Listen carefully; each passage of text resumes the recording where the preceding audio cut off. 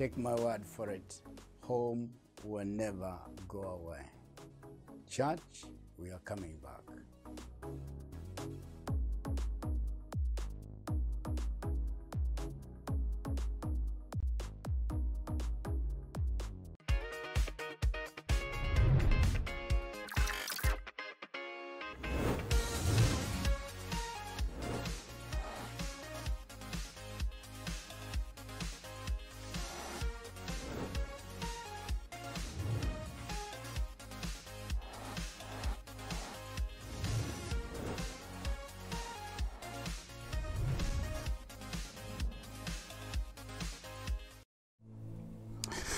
Praise the Lord. Wherever you are, we thank God for you. We bless God that we are able to come to you live from my study because of the grace of God upon our lives. And we really appreciate the fact that you are with us in this live broadcast. We are in for a treat. Let's pray for the word before we go to praise and worship. Heavenly Father, in the name of Jesus, I want to thank you for your word. The Bible says that man shall not live by bread alone, but by every word that comes out of the mouth of God. We want to thank you for the preceding word, the word that is coming from your mouth right now, in real time, for each one of us, wherever we are, in Kiambu, in the whole of this nation of Kenya, in the diaspora. We just want to bless you for this word, real time. We bless you today, in Jesus' name. Amen. Elohim, Eternal One, Elohim, you never change.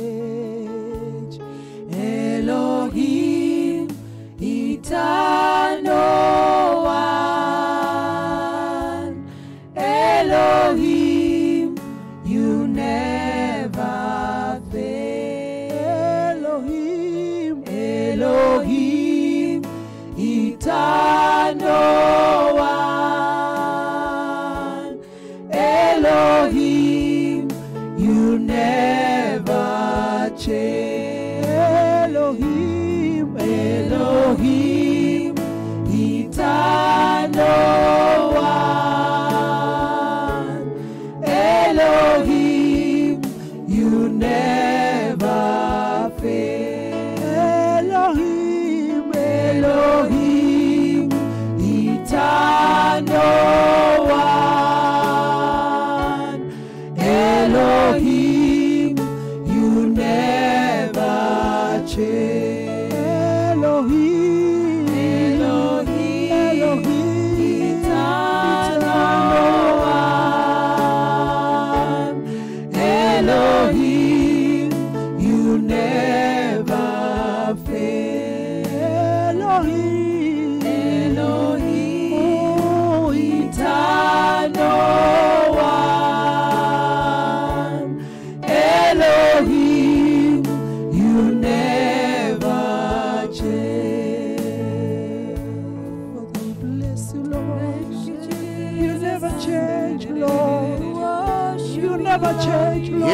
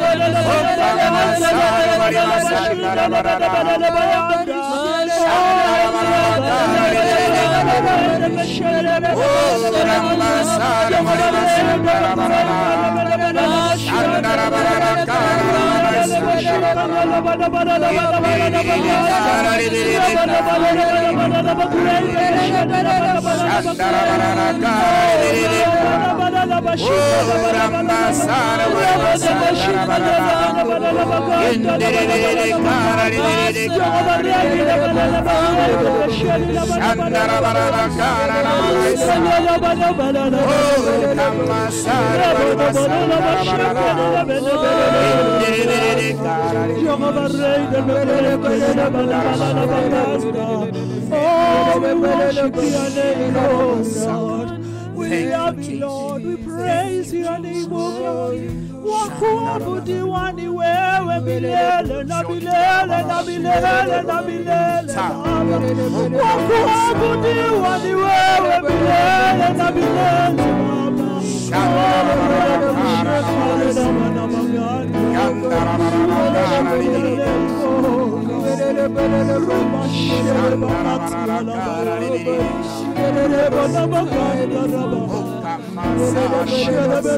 Father, we worship you, Lord. Hallelujah.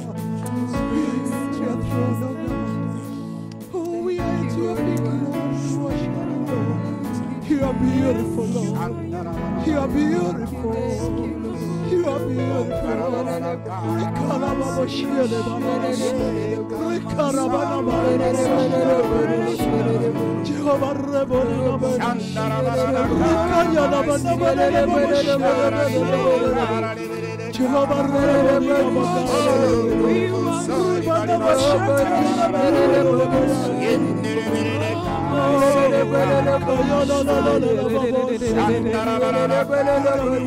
Father, we honor you, Lord. Father, we glorify your holy name, Lord. Father, we worship your name, Lord. Your love is from generation to generation, and your faithfulness is from the beginning to eternity. We bless you, we bow down at your feet. Father, we worship you, Lord.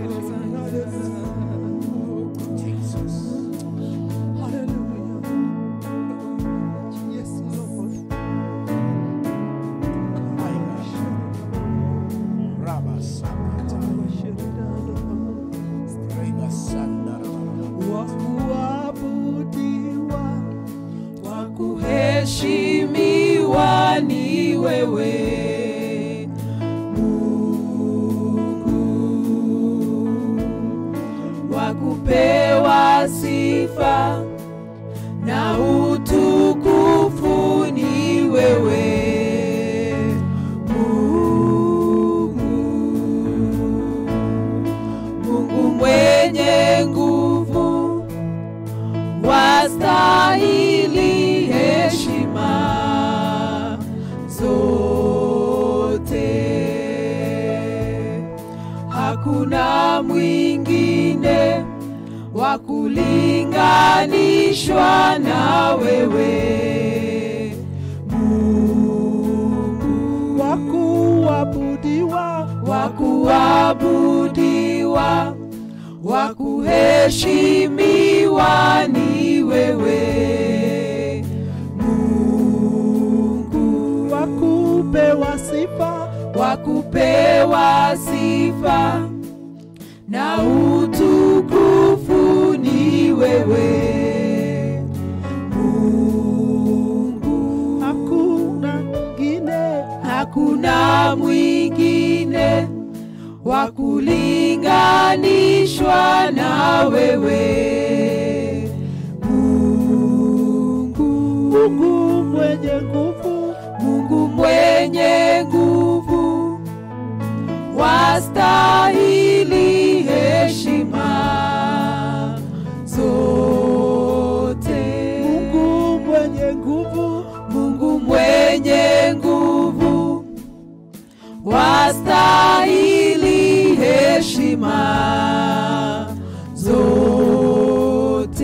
hakuna mwingine, Hakuna mwingine wa kulinganishwa na wewe Mungu. hakuna mwingine, Hakuna mwingine wa kulinganishwa na wewe Mungu. for great is thy faithfulness, O Lord my Father. There is no shadow of turning with thee. Thou changest not, thou compassion, they fail not. Great is thy faithfulness, Lord, unto me. Great is thy faithfulness. Great is thy faithfulness. Morning by morning, thy mercies I see. All I have needed, thy hand has provided. Great is thy faithfulness, Lord, unto me.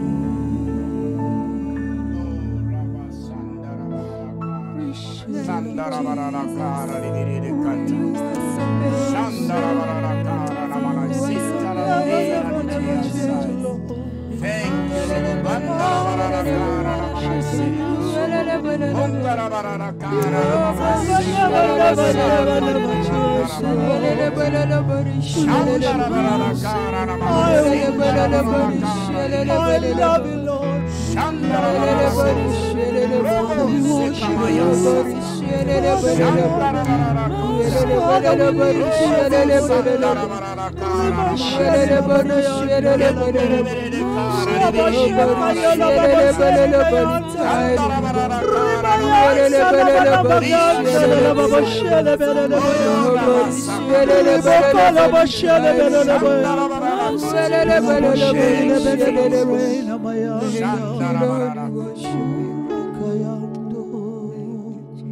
Father, we thank you. You're worthy of the worship and all the praise and all the honor. We bless you today. In Jesus' name. Amen. I want to thank God for a testimony that is here. Thank you so much, Mom. Thank you, Maggie. Thank you, Esther. Thank you, Josh. A few days we prayed here for a family. And I bless God, the husband is starting to take responsibility. The house is, and things are working now. There is a health worker here requesting some prayer so that she can continue, the serving or taking care of the patients. You also want us to remember your sister and her family who have been infected by the pandemic, and they are in the U.S. Father in heaven, in the name of Jesus, I want to pray for this particular individual. My God, and all other health workers right now in this country and even outside this country. for your protection, your protection, your protection, even as they continue to care for your people. At the same time, my God, I pray for her sister and family which is in U.S. and they have been affected by the pandemic. I rebuke this coronavirus from their bodies in the name of Jesus. By the stripes of Jesus, they were healed, and we command their bodies to respond to the word of God and be fully healed in Jesus' name. I want us to go to the word of God today. And I'm going to go straight to Luke chapter 22, because if we say we are not going through trial in one way or the other, I would call that self-denial, or I would call that denial. All of us are being tried right now. And I want you to hear the word of God. Luke chapter 22, I'm going to read from verse 31. Simon, Simon, Satan has asked to sift all of you as wheat, but I have prayed for you, Simon, that your faith may not fail. And when you have turned back, strengthen your brothers. But he replied, Lord, I am ready to go with you to prison and to death. Jesus answered, I tell you, Peter, before the rooster crows today, you will deny me 3 times that you know me. Peter in trial. And I want us to look at this word, in the light of what all of us are going through this season. I want us to pick 5 major things that we can learn from this story that I believe will help you, will help me, because we will be on the other side. We will make it. I guarantee you, we will make it. You will make it. Let me put it that way. This is very personal. Number 1, we find that Peter is being singled out. In other words, Jesus is speaking to the person of Peter. And he is telling him, Simon, Simon. Mind you, he is calling him Simon, not Peter. He is telling him, Simon, Simon. Satan has asked to sift all of you. But I'm talking to you, Simon. When it comes to trial, it is personal. Before it becomes corporate, you and me are the ones who feel the pitch, the pain on a personal level. And we find here Jesus is talking to Peter. To Simon, and he is telling him, I know this thing is coming to all of you. I know Satan wants to destroy all of you. But I'm talking to you, Simon, as an individual. Coronavirus is not a respecter of persons. Any pandemic that comes is not a respecter of persons. It comes to everybody. And the enemy has one aim, and that is to destroy, to kill, to steal, using that kind of pandemic or whatever one he uses. But I want you to see something very interesting. Jesus tells Peter, Simon, Simon. I want to remind you when Peter was brought to Jesus, he was brought as Simon by Andrew. And Jesus told this man, Simon, Simon, your name is going to be Cephas. That means Peter. That means you're going to be a rock. Simon is a reed. But this time Jesus is telling Peter, I'll call you Simon, but I know you will become Peter. You are still a reed, but I know you will become Peter. I'm speaking to you now. Right now, everything in you, and you as a whole, your business, your family, stands like a reed. But I guarantee you, that does not change the destiny God has for you. You will be Peter. I declare that by the word of God. You will be Peter. Right now, you may look, what you say and who you are may not match. But I'll tell you something. Jesus knows how to get you there. He called him Simon. Simon. Read. Listen to me. It is personal. It is personal. This thing is touching us on different levels. It's not touching us on the same level. But nevertheless, all of us are feeling it. A trial is a trial. Oh yes, and it is not a good time. It is not.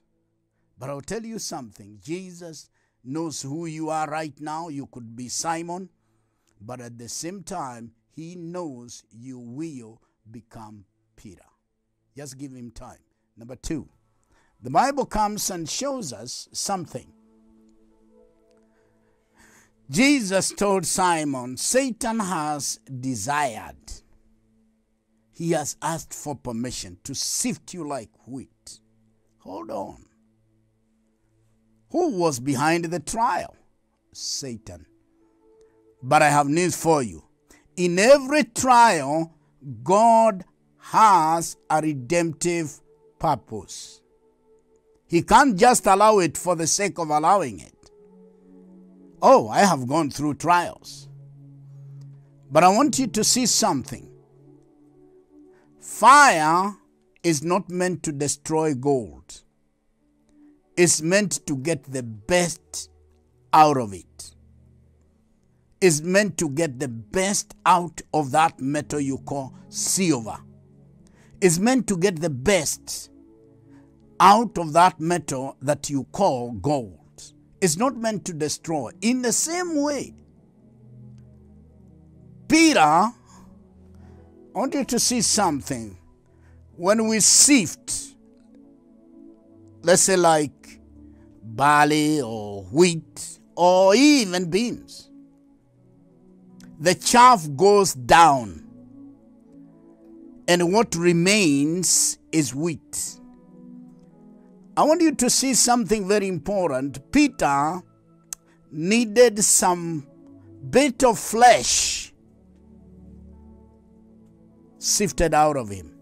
That's why Jesus allowed it to happen. And I'm going to briefly tell you 3 things. Number 1, the fear of man. Remember when Peter was met by a small girl just a few hours later. And the girl said, this one looks like one of them. Peter said, no. I mean, he was afraid of a very small girl, or maybe because of the people that were around there. She said again, but you look like a Galilean. You must be one of them. She said, no. The 3rd time it happened, Peter was swearing how he does not know Jesus. Fear. Fear. For us to go far with God, the fear of man must be out. And not just the fear of man. Fear. Fear has to do with the torment.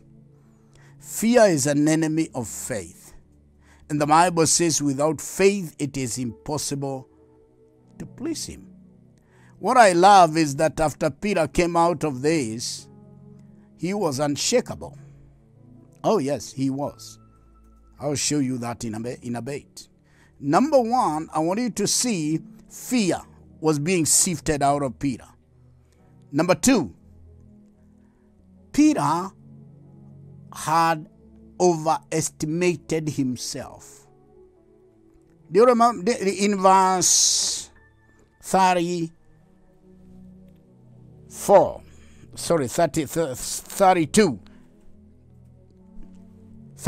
but I have prayed for you, Simon, that your faith may not fail, and when you have turned back, strengthen your brothers. What did Peter say, verse 33? But he replied, Lord, I'm ready to go with you to prison and to death.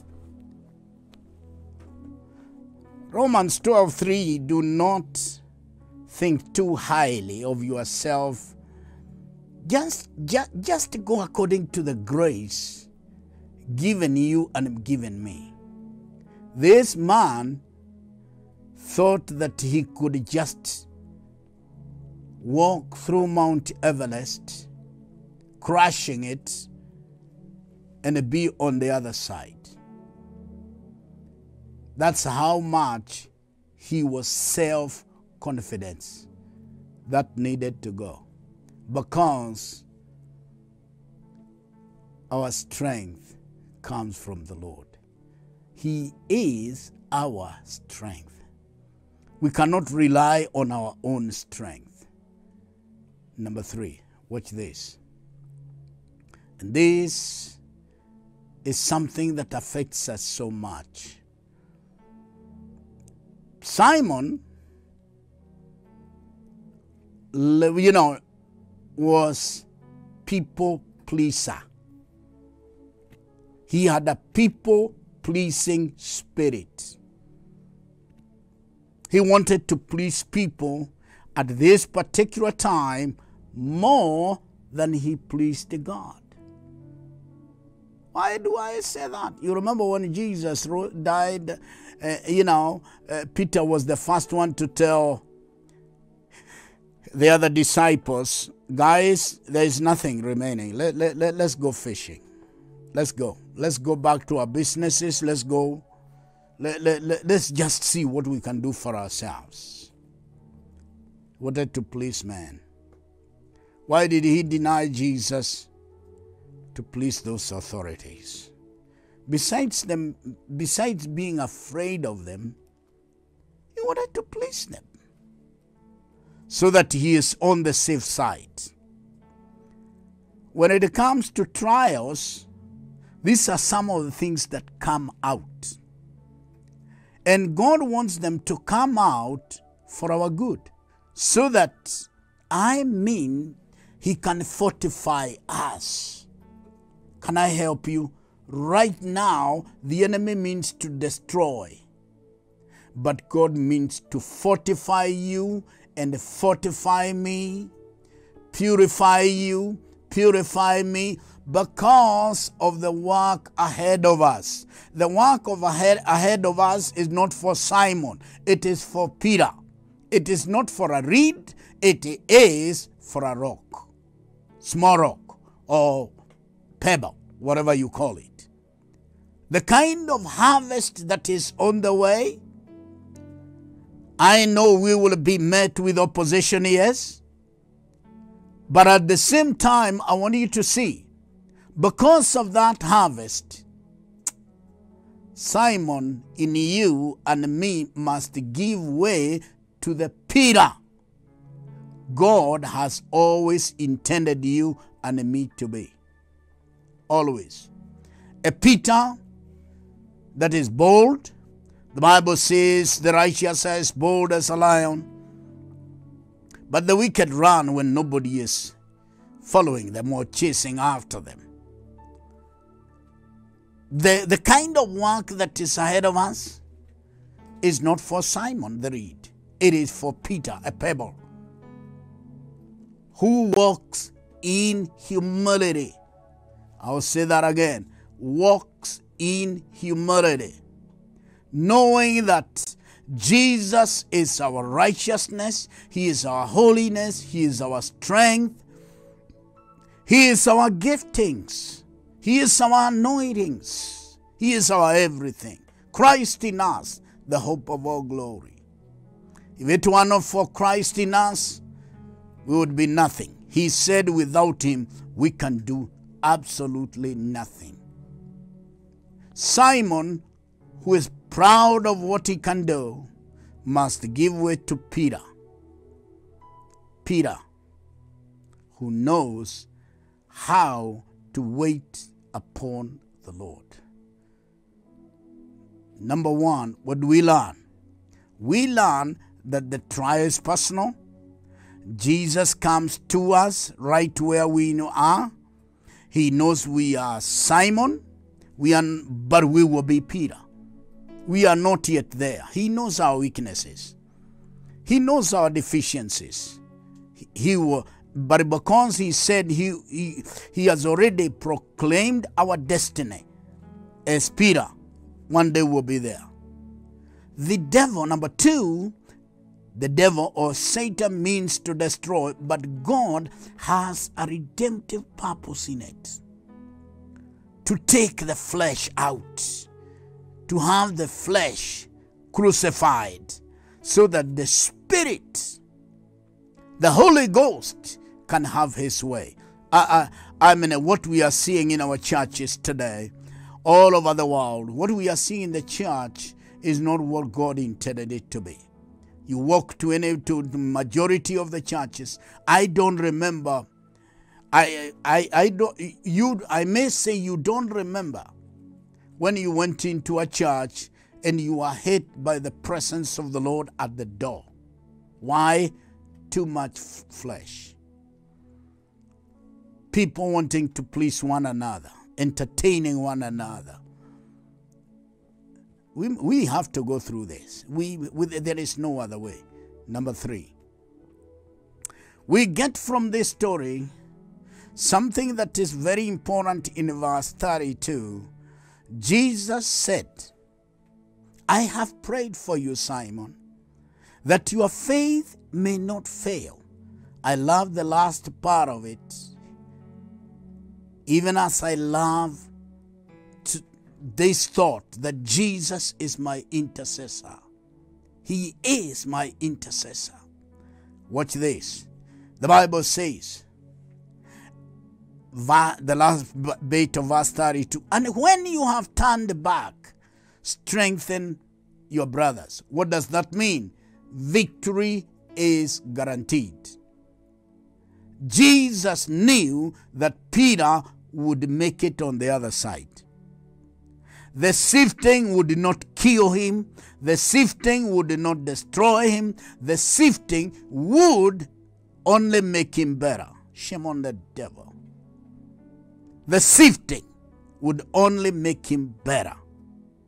A better vessel for the Lord. And this is what I love so much. He says, I have prayed that your faith will not fail. You will go through the pain. You will go through the stress. But at the end of the day, there will be something in you that will be left to cling to God. There it was. Even when Peter denied Jesus, because of the prayers Jesus had prayed for him, there was something in him that made him to go and repent bitterly and come back to the Lord. This is the difference between Peter and Judas. In Judas, when he was sifted, nothing remained. In Peter, Jesus had prayed for him. He told him, I prayed for you. I want you to stand on my prayers, Peter. Not your prayers first, but you stand on my prayers. If there is anything I have learned, is to stand on the prayers of Jesus, the prayers of the Holy Ghost, who is my intercessor as well. And listen to this, and the love of the Father. More than anything, more than my prayers, more than my fasting, more than my efforts, Peter stood on the prayers of Jesus. And he had something in him left. that still went back to him. The Bible says he repented bitterly. Listen to this.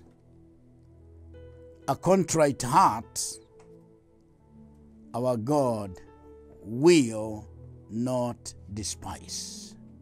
Keep those prayer requests coming. Thank you so much. Thank you so much for all of you who are tuned from everywhere. I know this one you will need it. Not just today, but many days to come. Because trials, temptations, they are part of life. They are part and parcel of a believer's life. It's just wonderful to see so many of you tuned in. What did I say to you? Number one, what do we learn from this, from the trials here? Oh, Bob from Frankfurt, bless you. Waswa, bless you. From Luanda, what did we learn? Let's go. Let's follow this thought. I'm so excited when I see so many people watching from all over the world. God bless you so much, all of you. We learned that this trial was personal, just like yours is personal. Before it becomes corporate, you are the one who feels where the shoe hurts. And the trials come. They come to Simon, who has a destiny, because Jesus knows where he is taking him. Number two, the enemy means to destroy, but Jesus means that there be a redemptive purpose in the trial. Otherwise, he can't allow it. Number three, we have learned that victory is guaranteed. It is guaranteed. Let's go to number four. Number four. I love this so much. Still in verse 32, you never come out of trial empty-handed. I'll say that again. Believe God. Believe you me. I've been there many times. Jesus said, Peter, I cannot just allow it for the sake of trial. When you are out of it, you'll have something to help your brothers with. What does the Bible tell us? In 2 Corinthians chapter 1, verse 3 and 4. God comforts us in our troubles so that with the same comfort, we can go and help others. We can go and comfort others. Today it's a trial. Tomorrow it's going to be a testimony. And the Bible says the testimony of Jesus is the spirit of prophecy. You are going through this trial. I have gone through many trials. Some I never thought I would I would come out of. But listen to this. They are part of my testimonies. And when I give them those testimonies, they prophesy to people. People are able to see, oh, God will do it. After all, what is a testimony? Testimony means God do it again. That's what it means. God do it again. Listen to this. When we testify, and I love testimonies, we are saying God do it again to someone around here, to somebody out there. Today is a trial. Tomorrow, it is a testimony. That's what Jesus told Peter. Peter, you will go through it. It will be painful, humiliating. Nevertheless, it will be a testimony. You will help somebody with it. Number 5. This is so important for you and for me, my friend. Jesus, listen to this, Jesus is with you in the trial. He did not leave Peter because the trial came. Oh no, he was watching. Mind you, even when he rose from the dead, in Mark 16:7, the first person he wanted to see was Peter. He told Mary, I want you to go and tell my disciples, and especially Peter. Peter. This time, can you imagine? He is Peter. After he has gone through it, in Mark 16:7, Jesus is not going to call him Simon now. He's calling him Peter. He has made it. The trial has achieved its objective as far as God was concerned. And the man of God is okay. What am I talking about? Jesus said he will never leave you, he will never forsake you. He is not going to leave you now in this period. You may have lost a job, lost a business. Some of you can't, majority of us, we can't move anywhere from our house. We are just moving around. The farthest we go is maybe a few meters, maybe 1 or 2 kilometers. Nevertheless, Jesus is with us in the trial. He will never leave us. He will never forsake us. And this is not the only trial you will go through, or I will go through. Many others are coming. Let's learn from this. That number one, when it comes, it may be corporate, but it is you who is wearing the shoe who feels the hurt. Trials are personal. They are personal. When they come, Jesus knows where we are and where we are going. We are Simon, but we are going to become Peter. Number two, he knows that this trial, after it is through, will have been sifted. Some flesh will have been cut off, like it happened with Peter. Victory is guaranteed. And we will not come out of the trial empty-handed. Jesus is with us in the trial. I want to pray right now for you. Even as you bring your tithe, you bring your offerings. I know the information is being relayed to you. The info that you need. But in the meantime, I want to declare to you, by the word of God, you will be on the other side. You will go on the other side of the pot.